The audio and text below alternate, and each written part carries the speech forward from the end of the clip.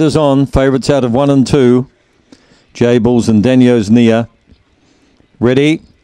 They're off. And Jables got away well with Daniel's Nia, and showing speed was Little Bung on the first turn. Daniel's Nia got the break. Out wider on the track, Explosive Teddy is putting himself into the picture. Off the back, Daniel's Nia clear of Jables, Explosive Penny. They're followed by Little Bung. Further back, Macca McLennan. Aston Park, they wheel the corner. Daniel's Nia in no danger.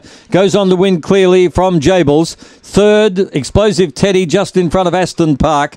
They're followed by Burning Star. Further back then, Little Bung. Victor Matt, and there's one laid into the pen here, just finishing, and I guess that would have to be